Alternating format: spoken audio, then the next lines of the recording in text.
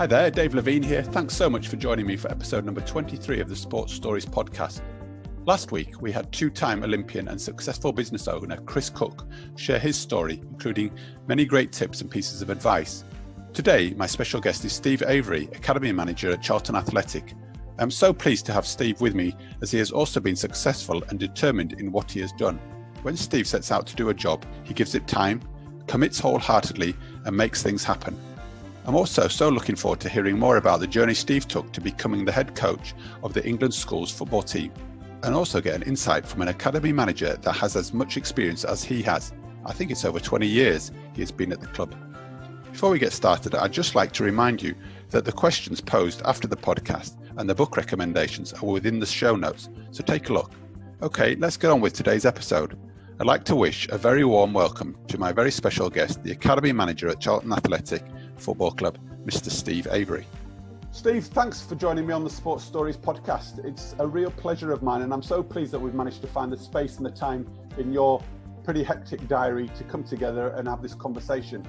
Your career pretty much stands for itself, both as a teacher and as an academy manager, and your involvement in the academy over so many years. So I'm so excited to hear a little bit more about that. And I know many of our listeners are very keen to find out what goes on in the football world, and especially from somebody as experienced as yourself.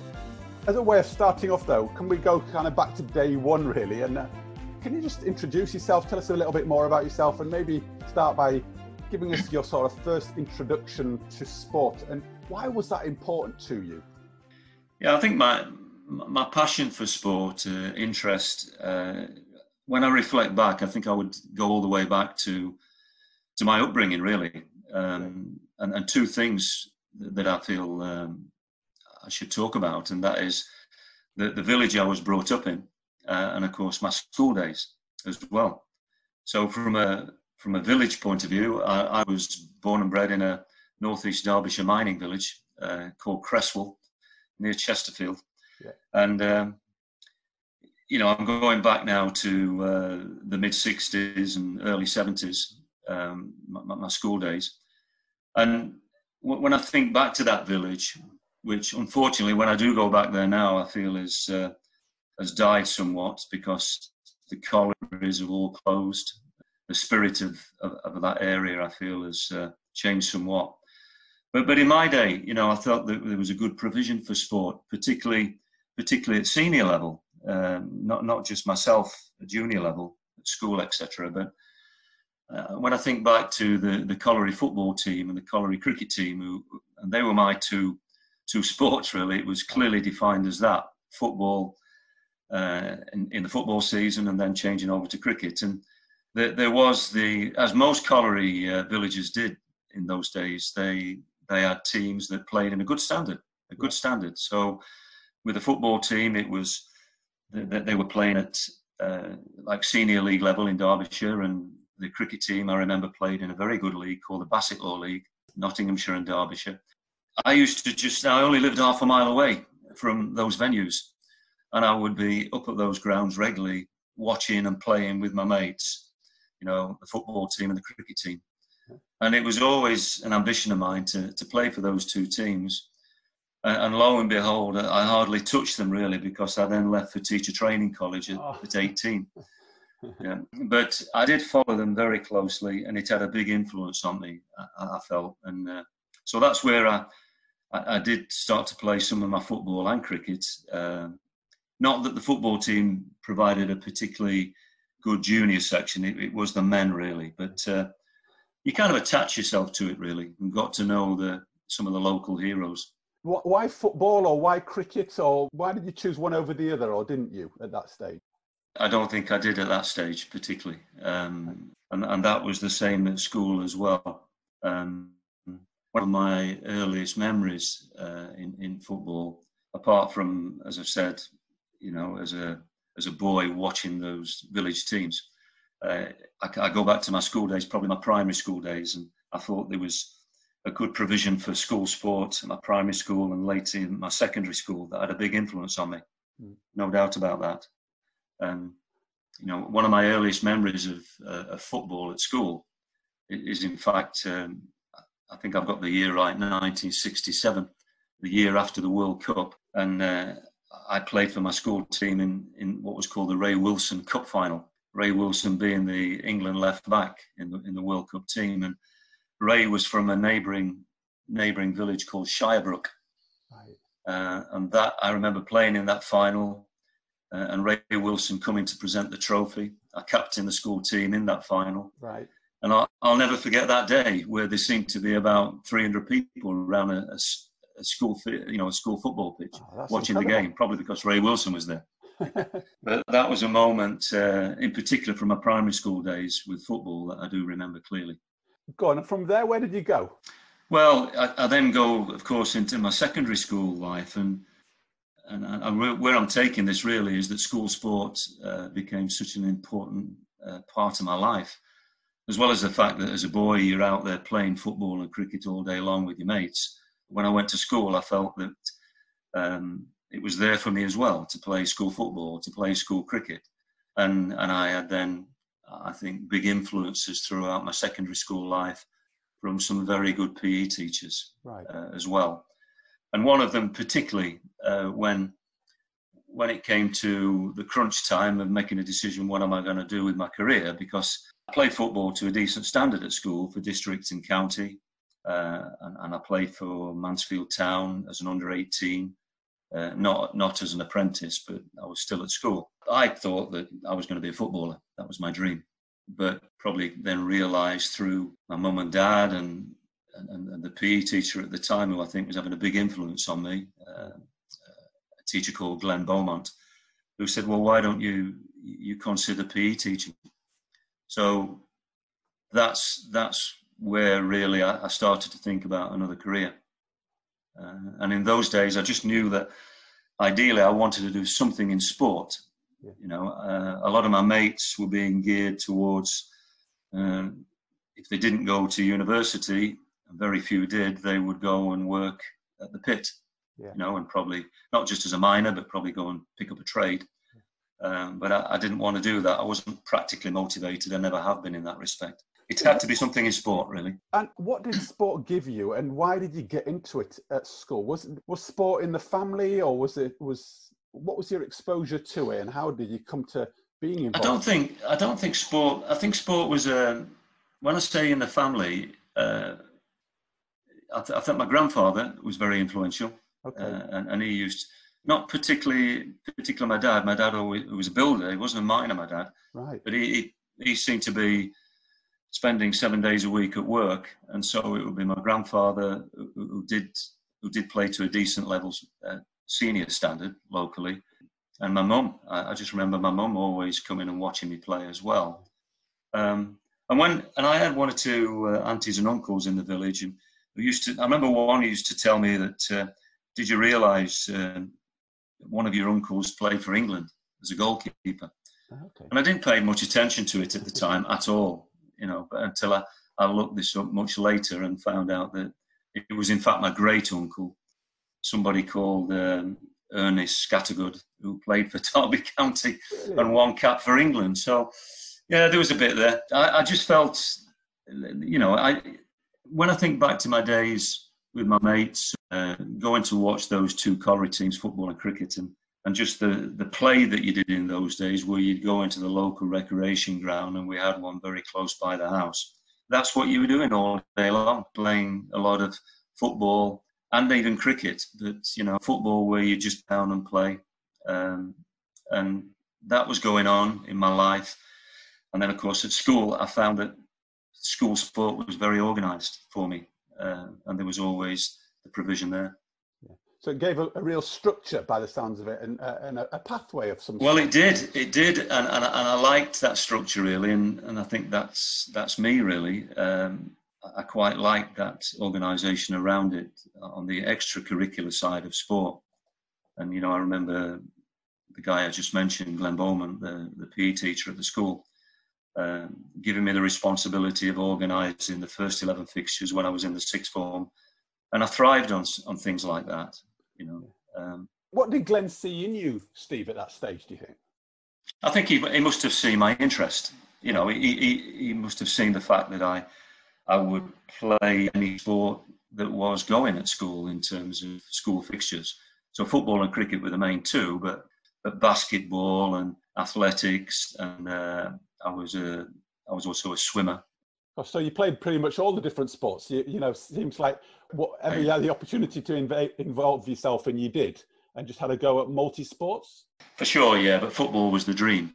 You know, football and cricket were the two where I felt I was most talented, and they were the two that I continued to play most of all through into my adult life as well.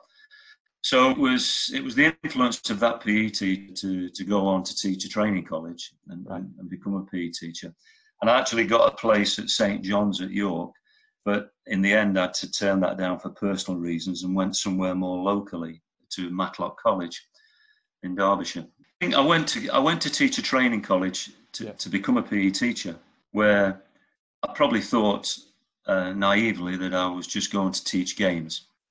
And then suddenly at teacher training college, I'm exposed to gymnastics and outdoor pursuits and hockey for the first time in my life, and in volleyball, a game I'd never played before. So having to learn, experience first of all, because it was part of the activity, but having to learn how to teach, some of these other sports as well, to become a rounded PE teacher, really, to go into the profession.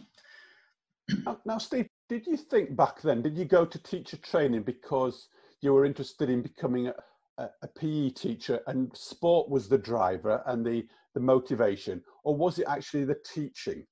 And what actually attracted you? Was it the PE aspect or was it the teaching aspect, do you think? I think it's a good question, Dave, because I honestly feel I went to teacher training college just because I wanted to stay in sport. I wanted a career in sport. I didn't know at all whether I was going to be a decent teacher. Yeah. So obviously I had to learn the skill set around that. But I think within that first year at college and the first teaching practice that I remember doing, it grabbed me. There's no doubt it grabbed me. The fact that I felt I had the enthusiasm anyway to deliver it, which I think is so important when you're working with young people, having an ability to inspire, an ability to use your voice. And I think I trained and got better at that as time went on. So I definitely in that first year at college felt, this is something I really do enjoy. But I also think that when I went into teaching, so I couldn't get a job locally, which is where I probably intended to, and then ended up going down south into London, the London Borough of Bexley, where my first teaching post was. I still think when I went into teaching from that day one and for the 21 years of my career, although I enjoyed the teaching every day, I was so much motivated towards the extracurricular side of sport at school, and then being in a position to organise that, provide for that, and deliver it on the school curriculum. Well, and what was your attraction? What did you see in that, Steve? Well, I just enjoyed, because I'd enjoyed so much throughout my upbringing, playing sport.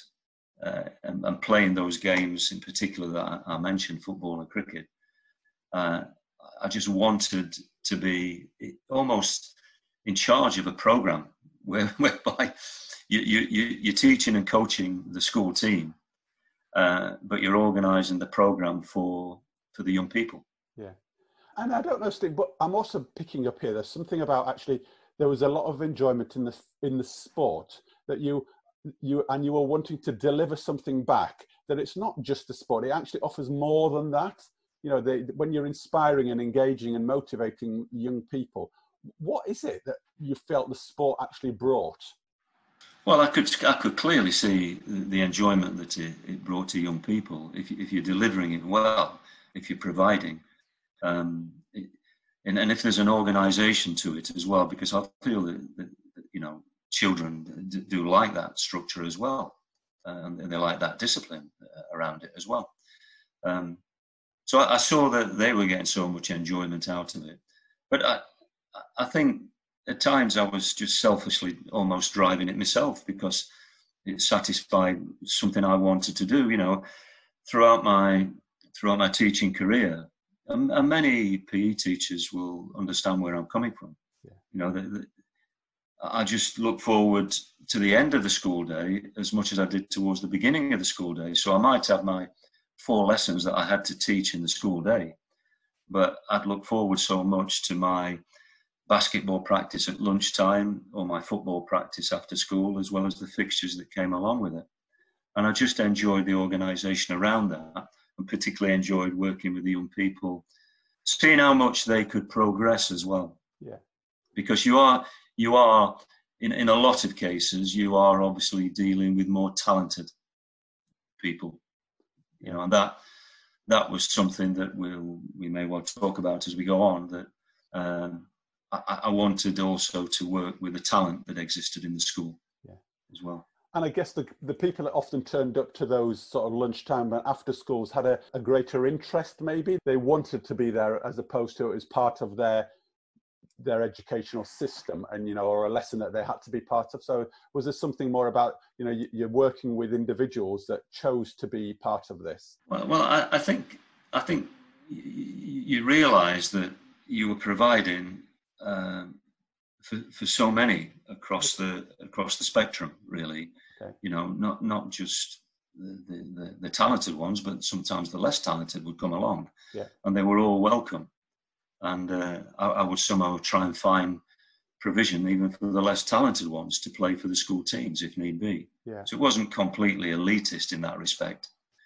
I think I took that further in terms of the elitism associated with school sport by continuing throughout my career to work at district level, get involved in the district teams, particularly in football, and the county teams.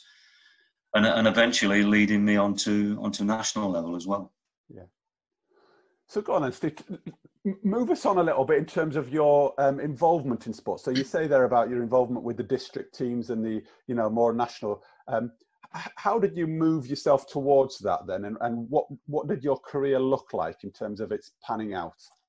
Well, I was always interested. I mean, as I said, when I went to college, I had to learn how to teach these different sports. And in the early stage of my teaching career, I found myself taking lots of different awards, different levels, but you have to start at level 1, of course, particularly in the games. So I'd get my football FA prelim award when I was at college. I did the equivalent in cricket and basketball. They were the 3 in particular, but I would take various teaching awards in lots of other sports as well, athletics, for example, and volleyball. But I then wanted to take something further, and football was always the passion. It had always been the dream anyway, as a young boy. And so I just decided to take that further by taking my A licence. Yeah. So in terms of qualification and gaining further knowledge, I went off to Lillishall in 1985 to get that A licence. But so I'm only kind of 7 or 8 years into my teaching career, 9 years into my teaching career at that stage. But by then, I was taking district and county football teams and being very involved, not just in the coaching element of it, because that's really what drove me, but also the organisation of it as well. Okay. So where I could help out by, if need be, doing some administrative duties if I had to, at Kent Schools FA first of all, but then latterly in Sussex when I moved to Sussex. So I went to Lillishall, I got my A licence, and I think that was defining really, because I think having got that qualification, I'd proved to myself that I'd gained a lot more knowledge for sure. There was still a lot more to learn. I don't think you ever stop learning, but I wanted to take that further. I wanted to take that further in terms of working with the most talented in football. And I saw an avenue really, Dave, where football at the elite level in terms of schools was still led by the English Schools FA. Yeah. So I saw that avenue where I could possibly work my way towards the top there, even though I knew it would be demanding. And so that's where I pushed myself towards, I suppose, and tried to prove to others that maybe I was capable of going towards that level. Can I ask though, what was it like doing the A license? Because, you know, there'll be many people listening into this that'll be aspiring to move through the football qualification kind of ladder and aspiring to maybe do the A license. Yeah. What was that experience like? What did it really bring to you? Oh, well, I think it's very different from what it is now. I'm not demeaning the quality of the course at all now, or the qualification. But in those days, having got your prelim, I felt you had to build up some experience first of all before you could even consider applying for the A license. And in my case, it was a further 7 years before I applied for the A license. And you just went away for 2 weeks to Lillishall, as I said, which was, for me anyway at the time, quite an intimidating place. Yeah. As well as if you like, the intimidation of going on a course with, I think there were 32 others on the course. Yeah.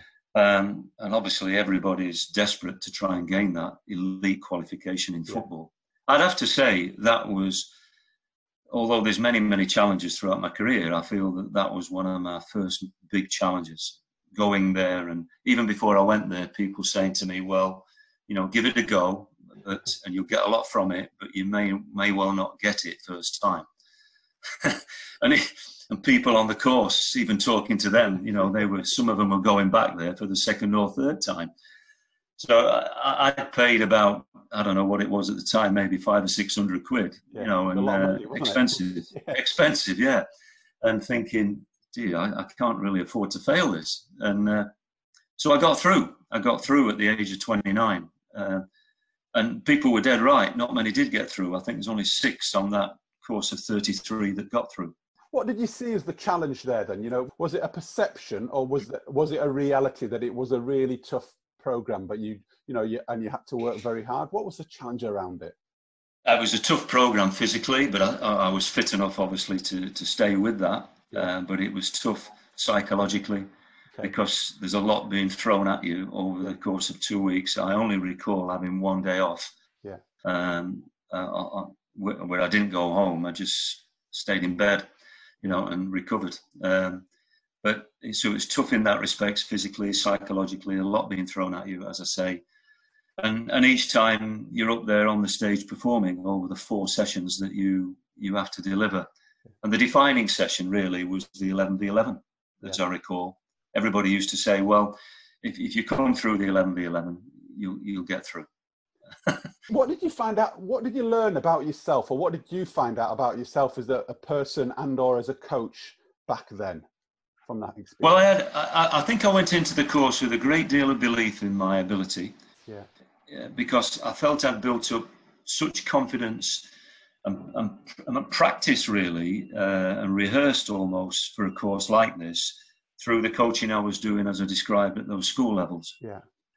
So I was kind of proving to myself, whether anybody was watching, I don't particularly remember having a mentor in preparation for that course. I might sometimes get feedback from various people watching me, but I think that's where I built it up, really, because that's where there was that difference between teaching in the daytime on the curriculum and the extracurricular stuff, where you become a coach, you know.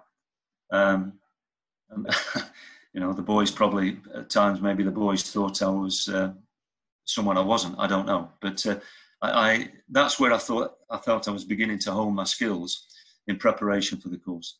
I think there's something for me about you really illustrating the importance of plying your trade and practicing your skill, you know, and that's what you seem to be doing in the extracurricular stuff outside of your lessons, you know, really practicing becoming a coach. And that's what really paid you good dividend when it came to doing the A license. Is that I clearly was, and I think I was even conscious of doing that maybe in the year or so prior to that, because I was determined to get on that course, and once I had got on it, I was conscious of that. Yes, whether it be the football I was teaching, coaching, or you know, some of the other sports as well. Yeah. So I felt I was confident. I had belief in myself. And maybe when you're on the course as well, Dave, what you realise from watching others and some of the feedback you get from the other course members as well in those early days of the course, that just gives you the confidence. There was a great bonding on the course, I have to say. And I remember the first day or two and looking at some of the people on the course, because we had some ex-pros on it. You often do, and on my course, people like Steve Perryman and Phil Holder, and I remember Ross Jenkins, the ex-Watford centre forward.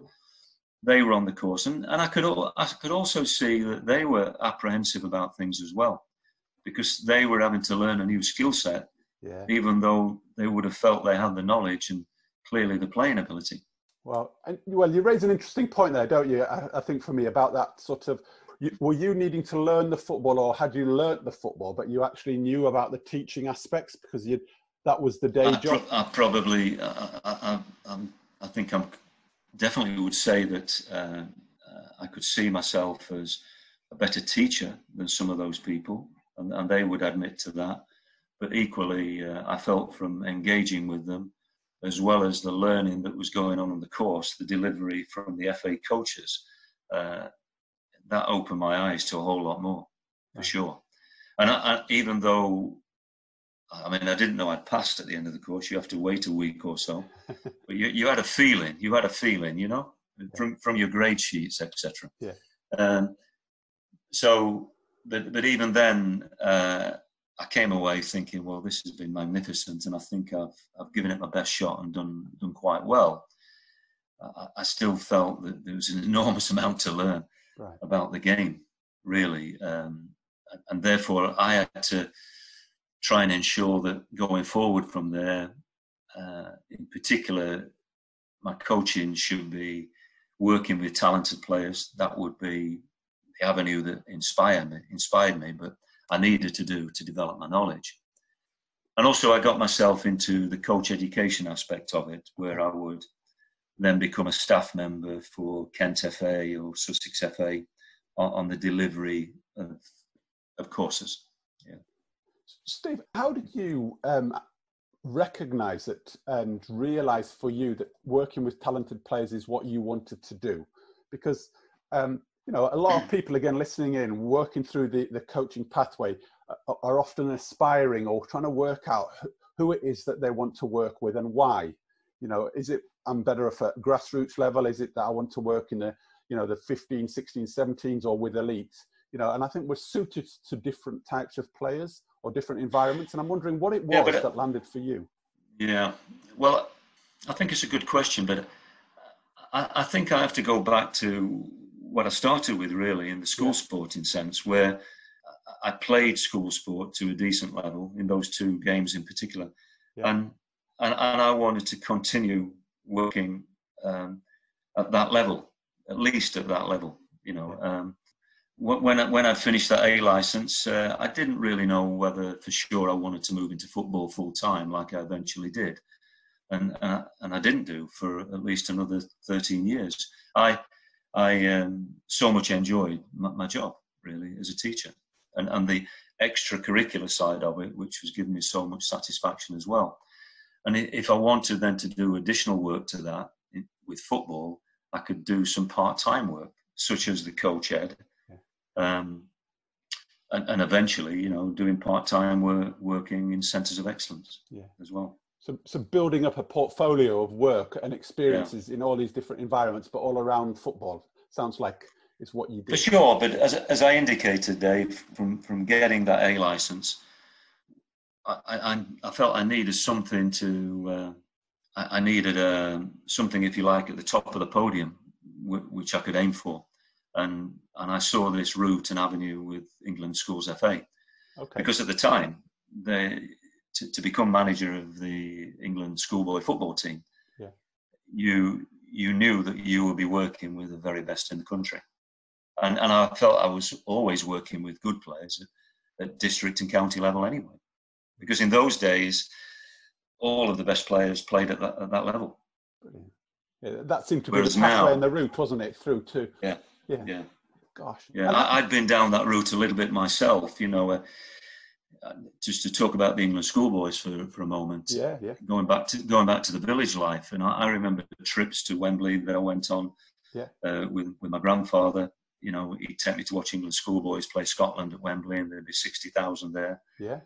All schoolboys, and those days stuck in my mind. So and I had a passion from playing district and county level myself that maybe I could play for England schoolboys, but I was never good enough.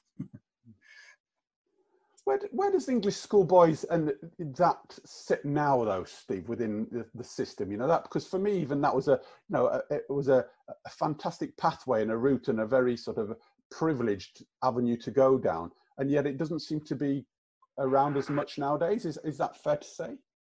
Well, no, the English Schools FA still exists, but that particular team that I managed, came under the governorship of the FA. Okay. From around about the time I was finishing, I finished that role in 1994, right? And I think it was by 1996 or 7. Certainly, when academies came in, the Charter for Quality, Howard Wilkinson, that was when the FA took over the England youth system from 15 through to 21. Okay. Yeah.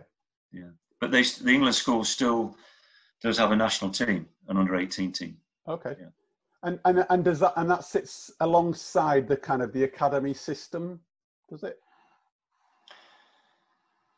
Well, in fact, now from working in the academy system, obviously, I have to say that the talented boys within our system, and I can only talk about Charlton,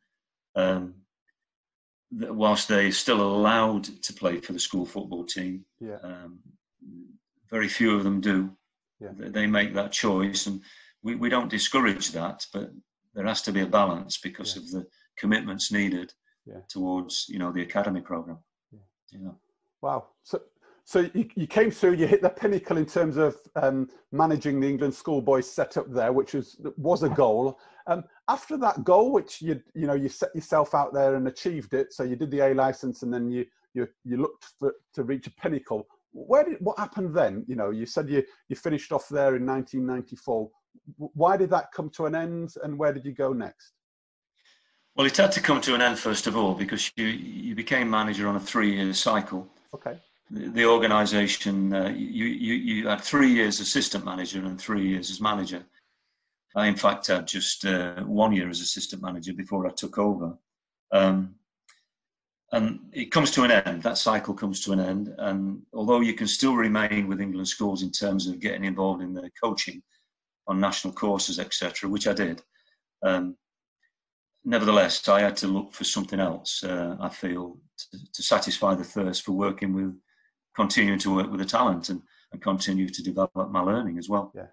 So the coach education still existed, as I mentioned, but I then went into work part-time at Brighton, because that's local to where I live in Sussex, and I directed their Centre of Excellence for 3 years, but I did that on a part-time basis. So although there was the temptation and there were 1 or 2 offers to go full-time at Brighton and elsewhere, I resisted that. I just felt more secure with my teaching job at the time. I suppose from a family point of view as well, Dave, and so I carried on teaching and doing my football part-time, working at Brighton, still as a teacher, running county teams, somehow finding the time to do that. Yeah.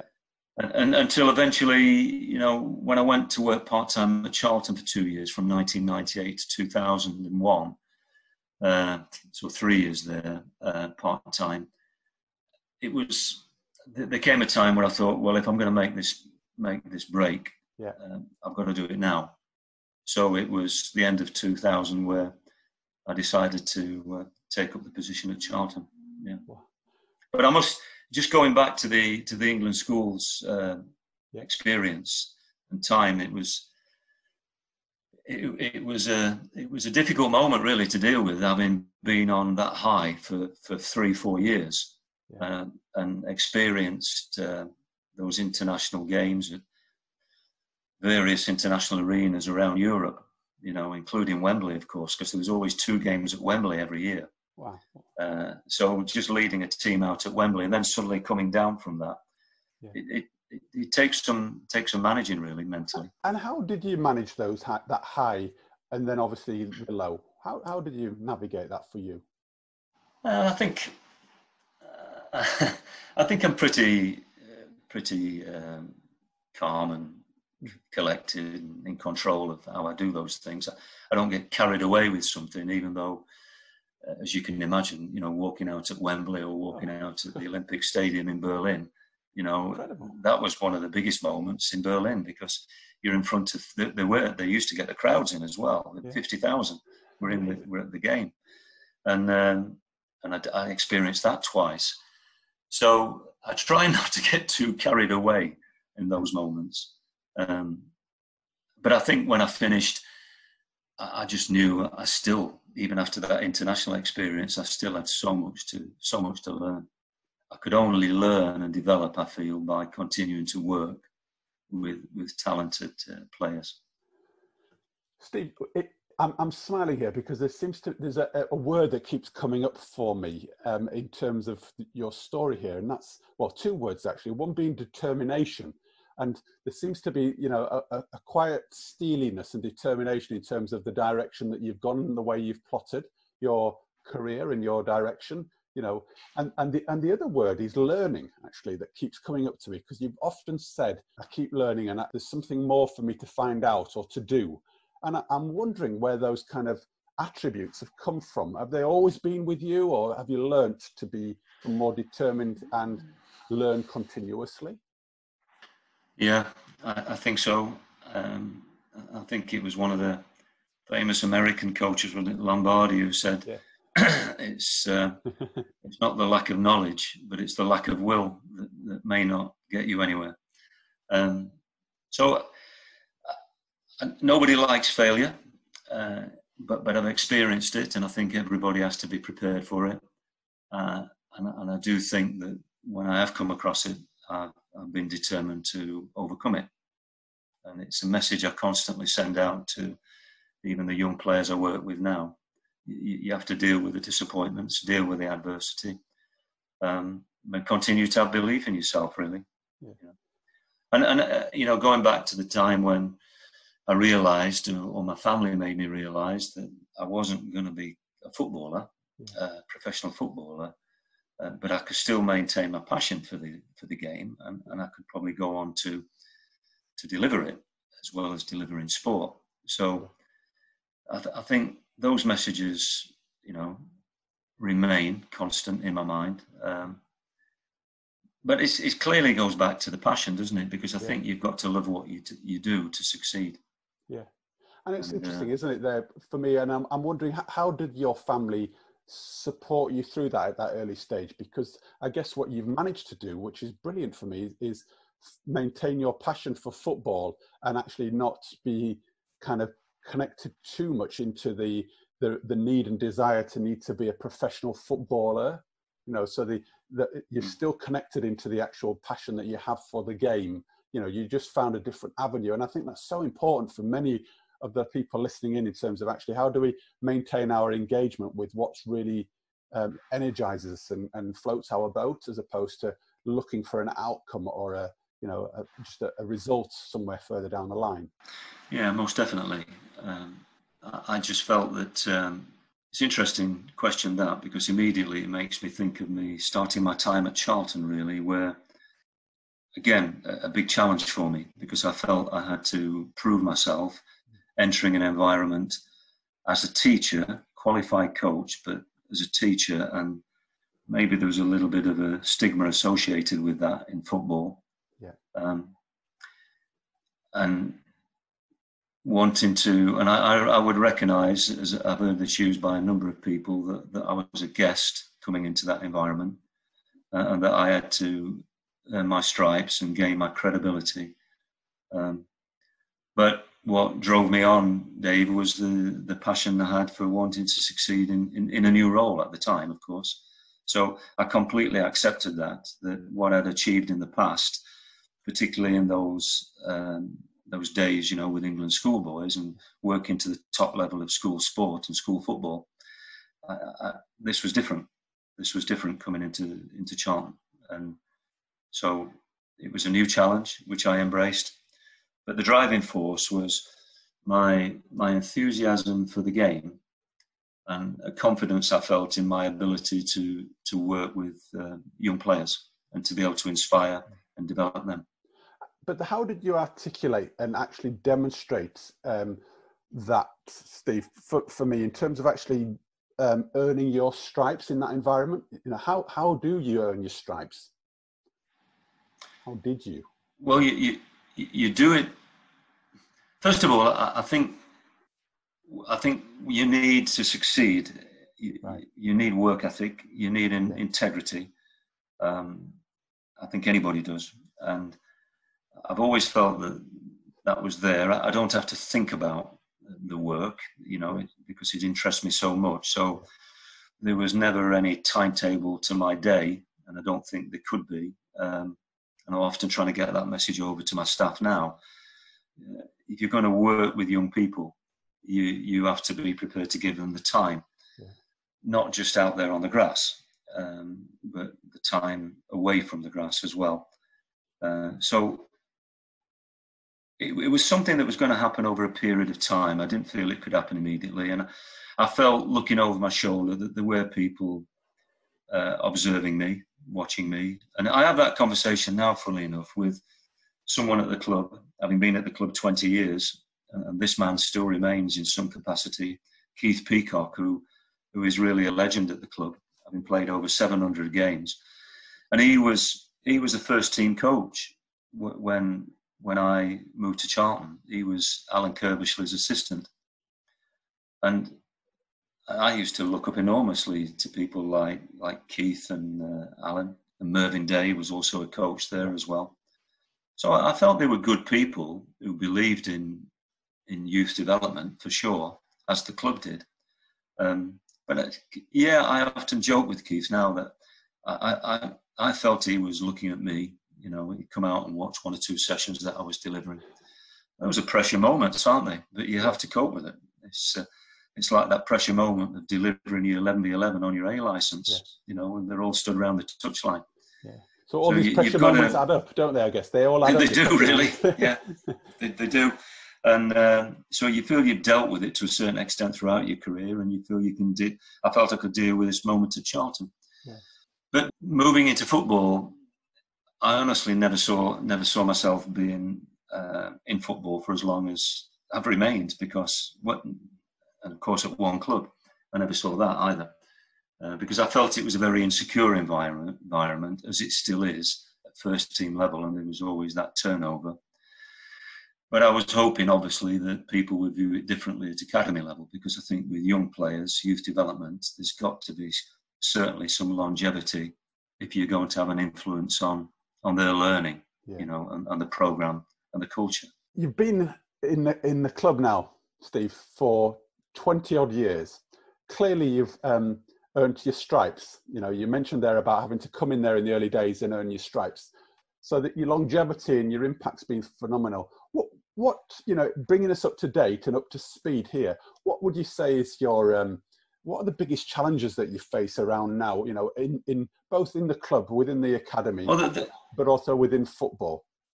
Well, I think in terms of the current challenges, and I set myself these challenges because I suppose I demand it of myself, is that I want to maintain the success that we've had. You know, I have to produce, or we have to produce, players for the first team.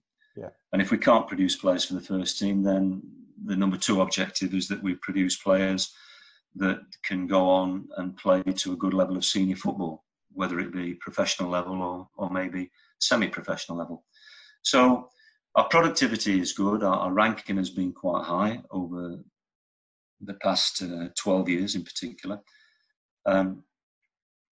And so I feel what I'm trying to do each year now, in terms of, if you like, the current challenges that I set myself, is trying to look where possible for some, I suppose you'd call them marginal gains, really, that you're trying to and it's seeking out what they are. It is never easy, but I'm looking in that kind of area each time to see how we can improve season upon season, whether it be in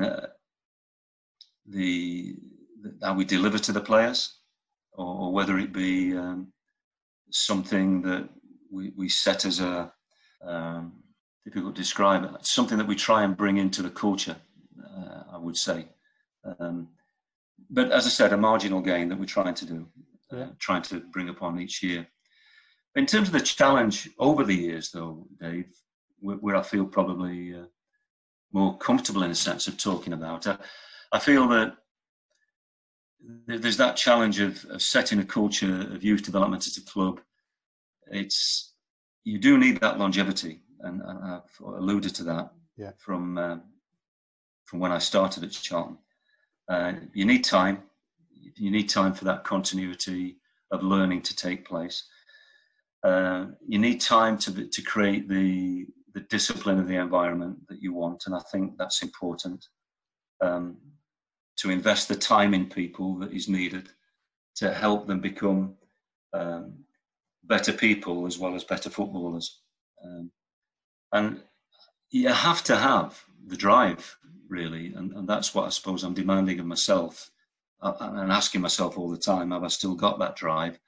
And have my staff got that drive? Because if we haven't got that drive, how are we going to drive others?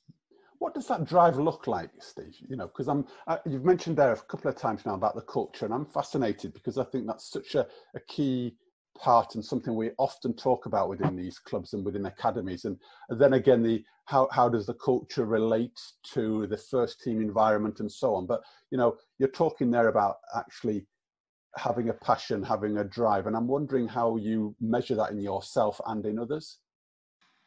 Well, I measure that in others by the way I see them go about their work every day. You know, I like to see people coming into work looking as if they're enjoying coming into work, so they put a smile on their face. I particularly like to see that smile on the face when they're working with the young players. I like to see that in terms of the amount of time they're devoting into the day, in a purposeful way, of course. It's no good just coming in and sitting at your desk and pretending to work. But as I indicated earlier, I don't think there's any timetable with this job. I don't think there can be.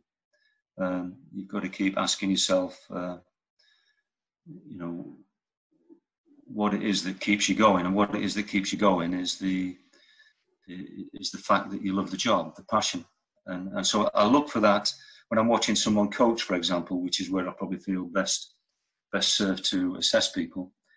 I like to see that a coach is inspiring young people, young players with his voice. You know, there's an enthusiasm in his voice. There's an energy in the way they go about their work. You can clearly see that. You can see the challenge that they're setting the players. So that's important from the session point of view, of course, because these players do need challenging. So I look at all those kind of areas, and devotion to the job, really. You know, and I understand that you've got to have some balance in life. I get that. I'm always reminding myself of that. But you can't get away from the fact that you have got to devote time to the job. That means devoting time to people and finding out as much as you can about the players as well. And that doesn't just involve the interaction with the player. That'll involve interaction with the parent, for example, or gaining a knowledge of the person in terms of how they perform at school. What are they like? And we've got enough resources in place, you know, that can provide that information. So I look to see that people want to do the job, clearly, are driven, I suppose, like I am, and that they're really devoting time to it. Yeah. And Steve, when you talk about time, you say kind of committing time to the individuals and the development of the individuals. And I'm hearing that both kind of in terms of the players, but also the staff and the coaches in the whole environment. My other question is, though, in the talent development environment that you're in, and you mentioned there about creating players for the first team or other professional environments, does that also take time? And therefore, how do you manage the pressures between, actually getting a return on your investment in that talent development arena, where we have to make things work quite quickly? Well, we set targets. We have an academy performance plan, as all academies will. Yeah. And we do set targets for ourselves each season. So they could be targets as simple as the percentage of players that you retain throughout the age groups. But then I suppose the number one target that everybody's looking at is the targets of players that you set yourself numbers-wise in terms of getting into the first team environment. And making first team appearances, obviously, in any particular season. And what I look at closely as well is, we achieve the target of players making appearances in the first team. We've done that quite comfortably. But where I do set a target on myself and the staff is, we need to be reflecting back on each season that a player, or more than one player, ideally two, have established themselves as first team players. And by established, I mean that they probably played 20, 30 plus games in the first team, right? Even though that might take time over a couple of years to achieve that. But I feel that when a player has played 30 to 40, maybe more games in the first team, then he's an established pro. And quite possibly then, of course, attracting the interest of other clubs as well, considering, our status. But in terms of managing it myself, for sure, I demand of people, I demand on returns. I think individuals, we have an appraisal system, like I'm sure a lot of academies do, where individuals have objectives that must link in with the objectives of the academy as well, season to season. Another area that you piqued my kind of interest, Steve, is also you mentioned about developing the person kind of holistically and understanding their families, because they play a big part on who they are as a performer, as a footballer. How do you see the role of the parents, and how do you engage with parents to really get them to add value? Because again, a lot of coaches, a lot of people listening into the podcast are potentially in the grassroots arena, working with players, and have to deal with and manage the relationship with, parents who obviously have a desire for their children to be successful and to do well in the sport. So how do you manage that, or how does the academy manage that relationship? Well, the coaches, not just the coaches, but all academy staff are encouraged to interact with the parents. I mean, parents are always, not at this moment in time, of course, because of the pandemic, but parents are encouraged to support and they do, they're great at that, support their boy in terms of bringing him to training, obviously, and whilst he's training, of course, they can observe him train. If they don't wish to observe, they can wait in the canteen, etc. So we encourage that, like we want to see the parents there, on Saturday morning or Sunday morning watching the games. But the coach himself has to put himself out to get to know, in every age group coach, for example, who are the part-timers, never mind the full-timers, they have to make an effort to interact with the parents and give the parents time. And that's what I mean by, if you like, it's the extracurricular stuff, it's the bit on top that you have to do. So all that takes place, you could say, informally. But then what we'll do is, in a formal sense, we'll have our parents' evenings throughout the season. We'll always have an annual parents' evening at the beginning of every season, where we'll address the parents at the beginning of the season with some keynote speakers and key messages for the season. Not just myself speaking, but others as well. Sometimes getting ex-players or ex-academy graduates involved as well to deliver the message. So we have that annual parents' evening, but then we'll have workshops possibly throughout the season as well. So for example, we We have a life skills program that we do with our young players, and the parents will be involved in knowing about that program, and what is going on in that program. It might well be something completely new that we decide to introduce to the parents. It could be social media education, for example. Spent quite a lot of money on that in recent years. Last season, I remember doing a parents' evening just to educate parents on the rules around agents, so that they have a working knowledge of the rules and what to expect further down the line, possibly.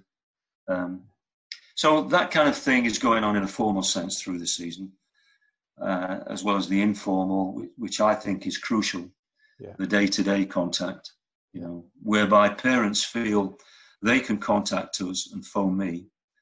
So every one of our parents has my phone number. I probably wouldn't thank them for all phoning me every week, but they know they can pick up the phone if they need to. But more importantly, I think pick up the phone and speak to the age group coach, or if they want to speak to a full-time lead coach, or they may want to speak to a physio, for example, if their boy is in rehab. So you've got to encourage that contact with the parents. And I also hear a very strong sense in the way which you describe it is, this is what we want the environment and the culture to be like around the club and the academy. This is how it is to be part of our academy. We want it to be a free and open engagement. We want communication to be quite strong and free and available, because I recognise that, the informalities of those relationships is actually key to the development and the support and the future success of the young players.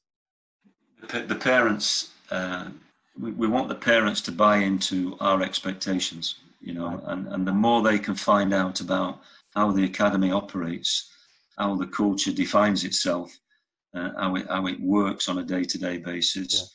So it's not just about observing the coaching that's going on and their son and how he's responding there, or how he might be performing, but just knowing how we function as an academy.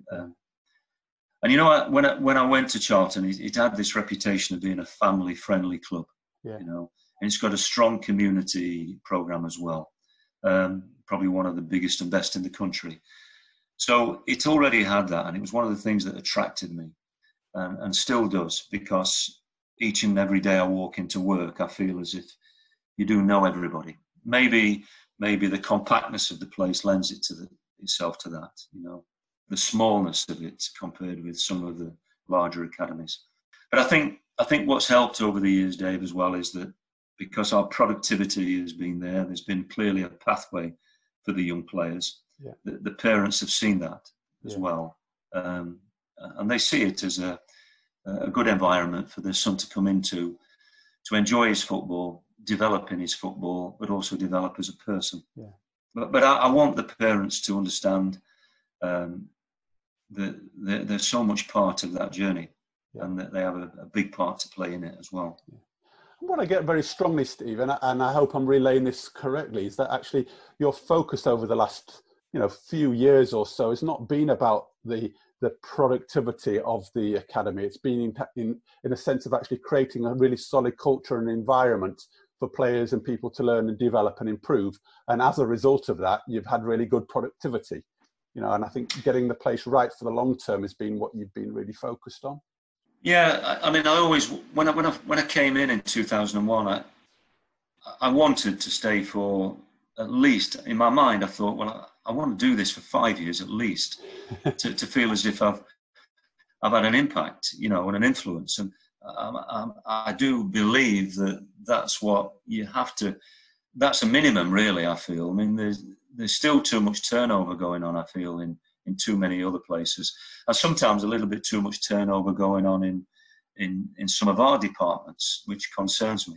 But I felt that was necessary in order to develop a culture. You're not necessarily conscious of developing the culture, but yet you do. I knew from my past experience as a teacher, that if you're going to have an influence, you've got to have some time with young people.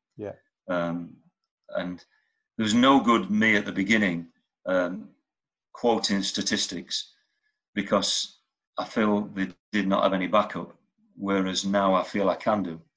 Yeah. So that helps, of course it does. Steve, we've spoken about this before, in terms of actually the transferability from the education world to the academy world. And I know the academy world is an education establishment of sorts, given that we're developing and helping people learn and improve. But what have you taken, do you think? What are the key concepts or elements or principles that you learnt in the school environment, which you think really play out most solidly? Because I'm also really conscious that a lot of coaches that I've been speaking to on the podcast have often come from an educational background, and I'm really curious as to what it is in education and in that environment that prepares us so well to be successful in an academy and football environment. Well, I would start off by answering that by saying that I always felt from early on in my teaching career, going even back to my days when I was teacher training, I had to establish discipline to be able to teach. And no matter what your knowledge is, you do have to have some discipline in the group that you're delivering to. And that might sound a very teacher-orientated answer, but nevertheless, I feel when you're delivering a coaching session to a group of young players or even a group of senior players, there's got to be some discipline to it. And you expect that from the group that you're working with, whether they're junior or senior, but you have to set that standard yourself. So I've always been conscious of that, and I think that would be a number one advice, that you need discipline from the group you're delivering to. You need discipline before you can deliver properly. But you need structure, you need organisation, and you need a work ethic for sure. And be confident that you know that you want to do it, because I've never had to think too deeply about that, because I've always felt that passion has been there and that enthusiasm. But discipline, structure, organisation, work ethic and passion. Brilliant. I feel are needed. Yeah.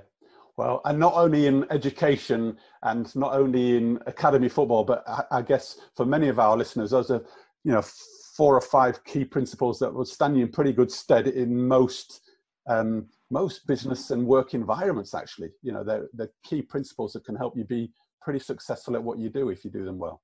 So yes, and I think what I've carried throughout my life is success just doesn't come to you.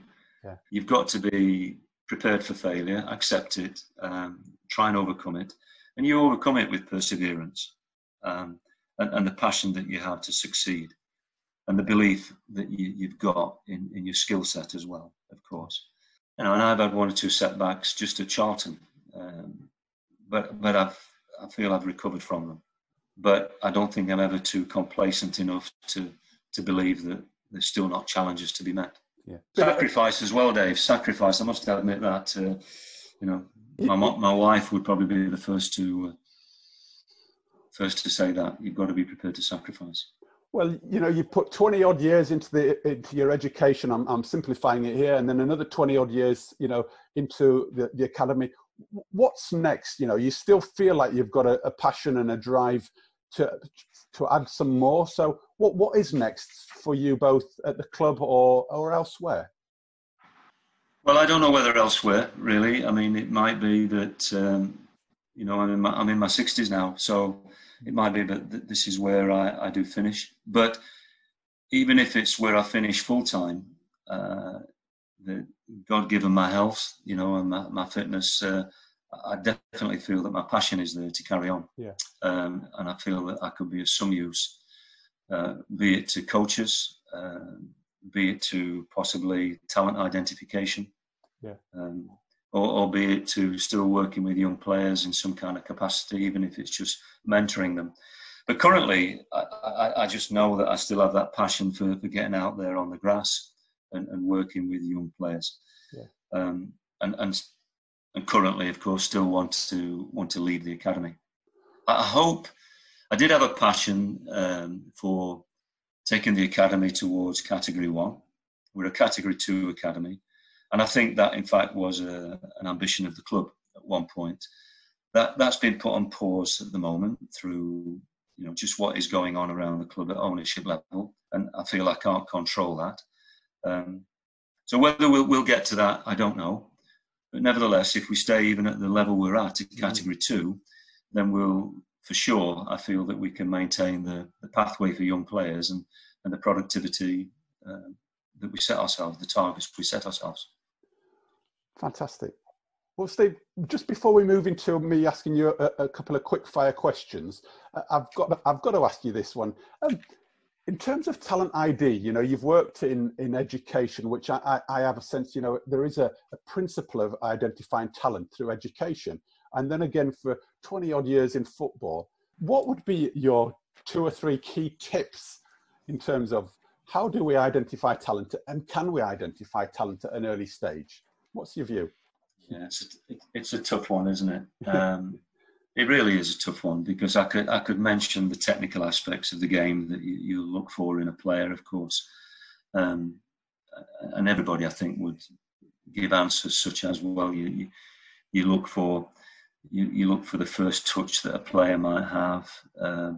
You look for the quality of his passing. Of course we do, but I look very much at young players in terms of when I'm identifying them as to whether they've also got some energy and passion for what they're doing, that they really do enjoy, you know, the football. They enjoy their training. Now that might not be evident straight away when you're out there as a scout. When you're out there as a scout, you probably, what catches your eye is maybe the goal he scores or the superb pass he makes. And I understand all that, of course. But I think when they come in on trial, when young players come in on trial, I am looking to see that they've got some energy about them, that they really do enjoy their football. And when I think of the ones that have succeeded and gone to the top level and have come through our system, they loved football. They just loved football, and they loved being out there with a football. So when I think of somebody like John Joe Shelby, for example, you know, you couldn't get John Joe off the pitch. You know, he wanted just to be out there with a ball. He didn't necessarily always want you to be coaching him either. Right. You know, he just wanted to be playing.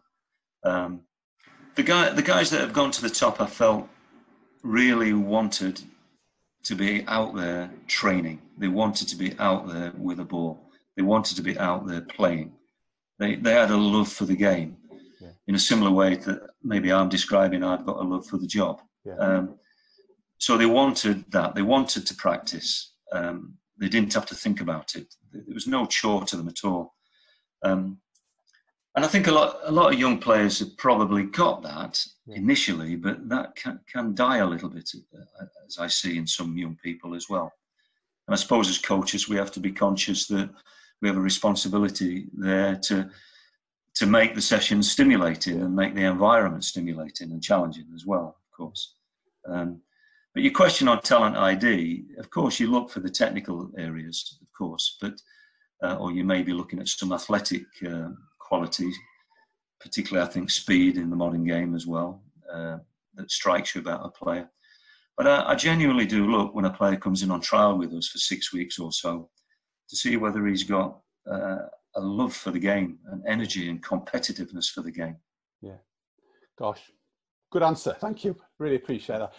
And what's come through very clearly for me, Steve, is you know, as you say, you've had a long career, but it's actually you're still got an energy and an intensity and a determination actually for making a difference and adding some value. So it's really coming through, and I can see and hear your enjoyment and desire to make a difference. So thank you for sharing that. Let me just move us on then into a couple of quick fire questions, if I may, because again, I like to provide something for the listeners to maybe take away and go and do themselves or pick up from what's worked for you. So if I may, what couple of books, 3 or 4 books, have really informed you or guided you in your career and that stand out having made a difference? I still think I've got a hell of a lot of reading to do, Dave. Right? I've got lots of books around the house that I've dipped into, and not read from front to back. I think the books that in recent times that I feel I've completed and they stay with me are generally books that have been about leadership. I mean, I think my number one book there, I'm probably going back now about maybe 15 years, the Clive Woodward book on winning, you know, the 2003 World Cup. Yeah, that made a big impression on me. And I think in particular for the detail and structure, and that resonates with me, that I felt Woodward put into, you know, plotting that success. Yeah. And then you had books like the Alex Ferguson book, I think called Leading, which again, I had a similar impression on me. Another person whose books I enjoy reading, and one in particular that I've enjoyed, would be Matthew Syed's book, Black Box Thinking. Yeah. There's been a few that I've got to catch up on with him. But there, I think, because there were some secrets there of high performance, marginal gains, and something that also always intrigues me, because I look upon myself as how I've dealt with it, how you overcome failure. Yeah. So they will be three that I would pick out, but there's lots to catch up on. Yeah. Well, and I also recall a previous conversation that we had about the importance of continually learning and keeping abreast of things that are going on day in, day out by reading a daily newspaper, you know, and I think that's also kind of really resonates with me, because it's not always the leading and the learning's not always in the books, is it? There are other mechanisms to pick this information up nowadays.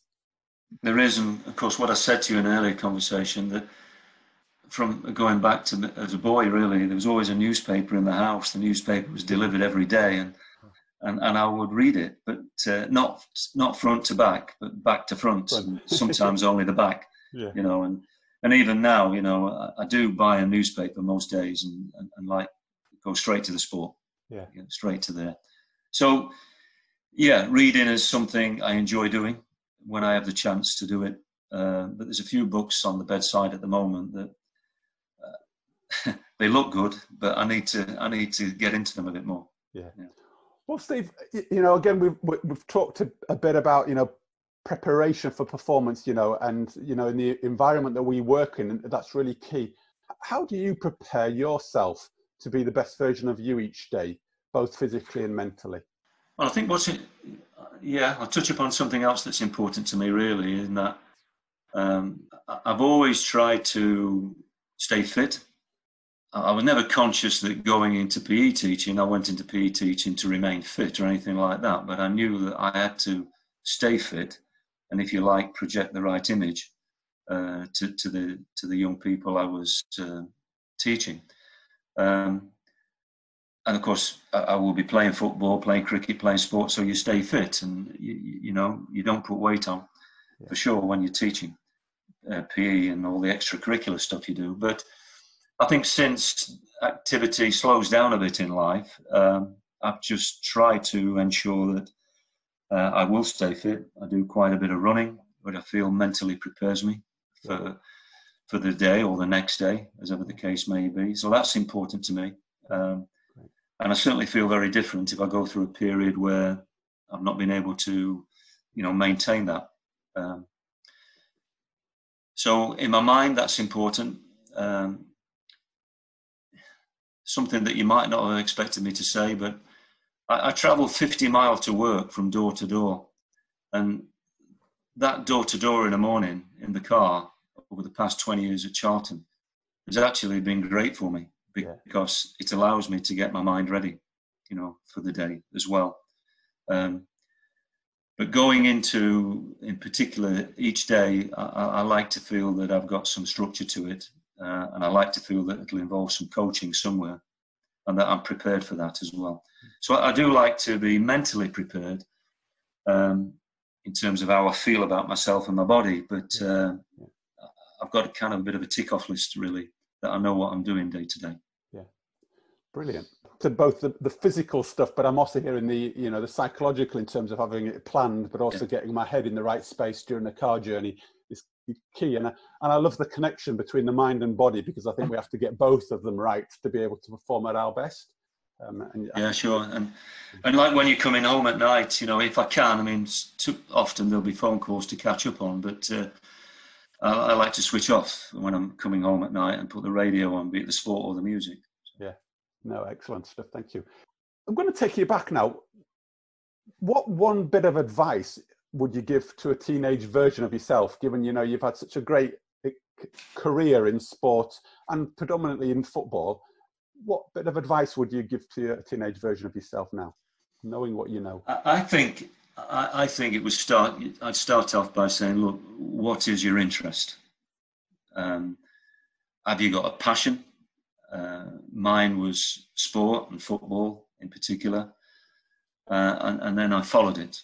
And I feel if that's a starting point, And I remember putting those as questions to my son as well, because I probably expected him to maybe follow me into sport in some capacity.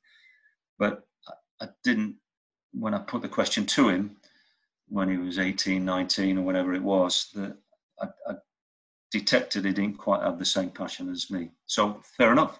His passion laid in other areas, and he's ended up going into IT. So fair enough. But I feel that's what worked for me, you know, and it's been the driving force, really. You've got to want to do it.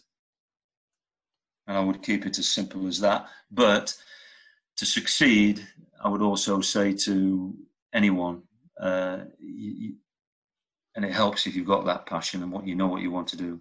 You've got to have the dedication. I think you've got to have the sacrifice. And you almost don't realise you're making the sacrifice. It might take at times somebody to just tap you on the shoulder and say, hang on a minute here, you're doing too much. But as I said, you know, there can't always be a timetable. Yeah, good. And through your journey as well, Steve, this is a tough question, but who and how many of people could you articulate as being key influential people on you? You know, who's really impacted on you that you can think, well, back at that stage, you know, that person made a difference? And you mentioned your PE teacher in the early stages. Is there anybody else that comes to mind? Well, actually, before my PE teacher, I do think my grandfather had a big influence in just his interest in sport, and the fact that he was prepared to take me to watch sport and watch football in particular. And so did my dad. But my dad, I just felt, was caught up in so much 7 days a week work. Right, yeah.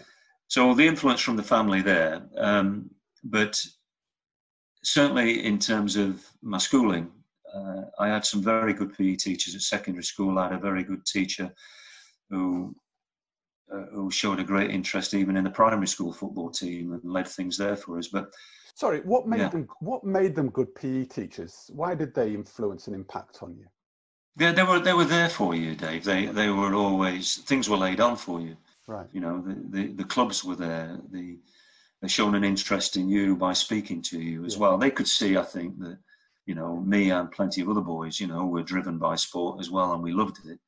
But they're prepared to put it in. Yeah. And unfortunately, you know, throughout my teaching career, I have come across teachers, even PE teachers, who are not prepared to do that. Yeah. So they have to ask themselves, have they really got that passion and drive? Yeah. You know. But in Glenn Beaumont, who was my last PE teacher at secondary school, I felt he had that level of interest in me as a person, as well as what he was providing for me in terms of the school sports program. And he was influential, as I said earlier, in terms of, you know, me going to teacher training college. Yeah. And then when I think about my coaching career, I would mention two people really. One who was an FA regional coach who did take me on my advanced license, called Colin Murphy. So he was a regional coach who was based in Kent. So I was able to come across him in Kent, where I was working at the time. In fact, his son was in one of the county teams I ran. And he was an influence on me in terms of the way he coached. I liked his structure. I liked his delivery, his method of delivery. And another man who I only wish I could have got to know more, and although I did speak to him quite a few times, I really would have loved to have worked with him, would have been Dick Bate, who sadly has passed away last year, but the best coach educator that I've ever seen. And from a distance, whenever I've been watching him, he had an enormous influence on just the knowledge within each session, as well as the way he would structure it and the creativity around his work as well. And he was a coach I would always try and get him to do. Only managed it twice, but get him into Charlton and do some CPD for us, for my coaches. A coach who I didn't know personally, but I always enjoyed watching him because I felt he was so enthusiastic, inspired the players he worked with, would be Don Howe, and working well into his 70s. And every time I saw Don work, he inspired me, as well as I always felt I learned something. And then for 3 years at Charlton, between 2011 and 2014, Paul Hart came to work at the club. And at the time, Paul won't mind me saying this, there was a disappointment because he actually came in as academy manager, and I was the academy manager. So I thought at the time maybe that was the end for me, but it wasn't the case, and I couldn't control that. It was just new ownership. Paul talked to me, said he wanted me to continue. That meant a lot to me, even though we didn't know each other. And I, for that period, became the head of coaching. So I worked with Paul successfully, I felt, for 3 years. And just with Paul, I felt it was the nuggets of information that I would get that had come, I felt, from his football professional career, his life as a footballer. You know, so nothing specific. So it might be something technical or tactical, but it just might be something in terms of the way he would manage players. And I won't forget the influence that he had as well on me. And, you know, when he left in 2014, and I feel I've taken on, you know, many of his good words. Oh, fantastic. And some amazing people there that you've brought to life there for you, but also why, you know, and the difference they've really made in you and your journey. So again, thank you for that, Steve. That's brilliant. And, you know, again, those people I've heard been spoken about in many ways, and I'm sure many of the people listening in will know those names, but not know, you know, the impacts that they really do have and leave behind with people really close to them. So really powerful. Thank you.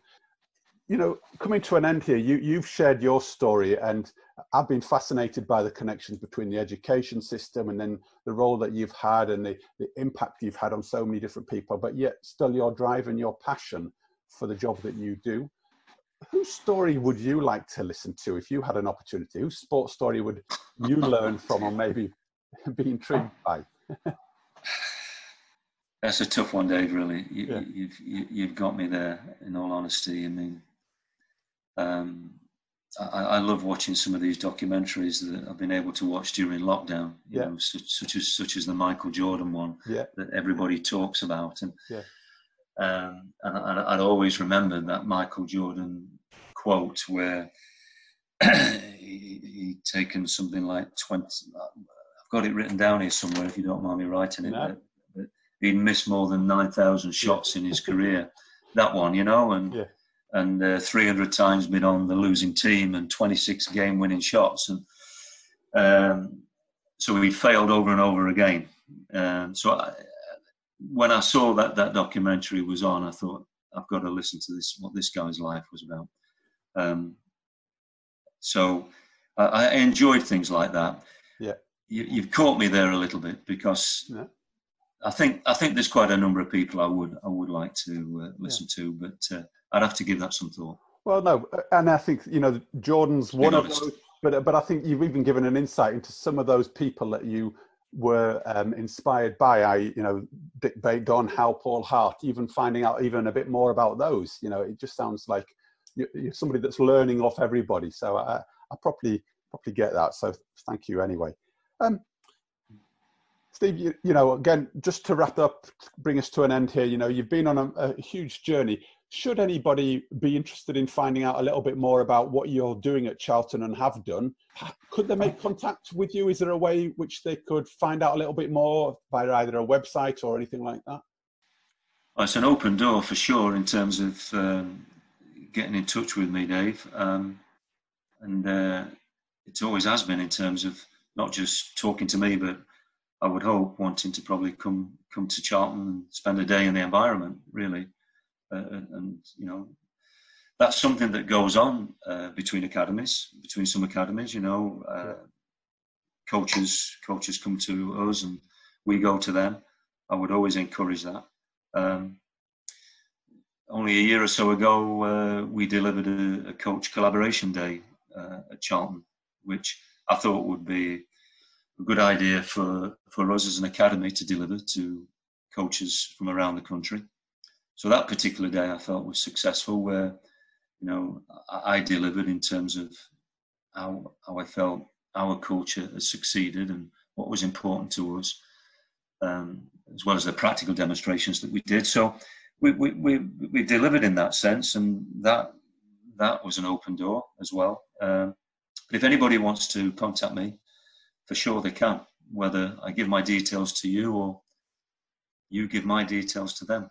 Well, okay, let me put it this way, that we can, if they're keen to make contact with you, they can come via me and I'll pass on the details to you. That sounds like a good way forward. Yeah, that's good. That's good. Yeah, it's refreshing, really. I find always and energizing when people from other backgrounds in football. Let's just keep it to football for now, but might not be football, but they do want to talk to you, and equally, I enjoy talking to them. Yeah, and you've learned. I'm going to now a bit of a curveball in here, just to finish us off. Another curveball, because it's just come to mind, and you've been ever so humble in your delivery of what you've done, and and I think that's given me a real sense of the person you are. But I'm also aware that you've been recognised along the way for the work that you've done in football, via the Premier League and the Eamon Dolan Award. And I wonder how that landed with you, and what was that like, receiving recognition from the Premier League and peers around the work that you've done? Yeah, it was a complete surprise to me when it happened in 2018. I have to say I wasn't too aware of the award. I think it had only been going for 1 year prior to that. Yeah. And so I went to the annual Youth Development Conference that the Premier League hold and was told that, I would be receiving that award. It meant a great deal to me, because it's coming from your peers within the industry who are recognising that, in particular from my colleagues at work. I'm not sure which one. I've still never found out, but somebody nominated me for sure. And it meant a great deal to me, because Eamon Dolan, who I did know, the academy manager at Reading, who sadly passed away, Eamon was a great man, very humble himself, I felt, very driven himself. I saw a lot of him, or me and him, should I say. Yeah. Meant a great deal. Yeah. Fantastic. Well, Steve, thanks ever so much for giving up your time. I know we could keep going and keep talking, because I can feel the passion and my interest in your story. So it just leaves me to say a real huge thanks for sparing the time. It's come out very clear to me, your passion for wanting to help others learn and develop. And I do really hope that our listeners take at least one or two little gems from your story. I'm sure they will. And if so, then it's been a job done, and we've inspired one or two other people. But keep up the great work down at Charlton. I just want to wish you good luck with wherever comes next. I know it's challenging times, both for the club and for football per se, but it's very clear to see what you've done. So thanks for sharing that, and I hope to possibly have you maybe on the Sports Stories podcast again at another stage, and we can have part 2. How does that sound? That's great, David, and I've thoroughly enjoyed it. Thank you. Yeah, thank you. Well, what an incredible conversation that was with Steve. His drive and determination to succeed and making a difference to those he works with was clear to see. I really loved how he spoke about his passion and interest for sport and how this has been his driving force throughout his career. I also picked up the challenges he has faced on the way, and he mentioned that he has faced a number of failures and disappointments, but called on his purpose, passion and determination to pull him through. He clearly is an amazingly experienced developer of people, having worked both in a school setting, a coach education setting, and then as the academy manager. And for me, I was also really interested in how he talked about the development of talent, about it taking time, commitment and discipline, and that continuity and consistency is also important in creating good relationships and environments for people to learn and develop. So with all this in mind, I'd like to ask you the following questions. Take some time to consider them, and as always, I'd love to hear your thoughts. Question 1. Steve believed it was important to have something at the top of his podium to reach for. What are you reaching for at the top of your podium? What is your passion? Question 2. Steve mentioned that passing his A license was a defining moment in his life. What has been a defining moment in your life so far, and why? These are a couple of big questions for you to think about over the coming week. Which leads me to the next few weeks. We have some amazing guests on the podcast, so please don't forget to subscribe on the channel you use so you don't miss out. There will also be further supporting resources and information available to support you on your journey, whether it be in sport, out of sport, or by using sport as a vehicle to help you. Keep an eye on the website and on social channels. The website address is www.sportstories247.com. It just leaves me once again to thank today's guest for joining me, but also to thank you, the listener, for listening and engaging with me and the content. It is much appreciated. Have a great week, and I look forward to having you with me, Dave Levine, again for next week's Sports Stories podcast.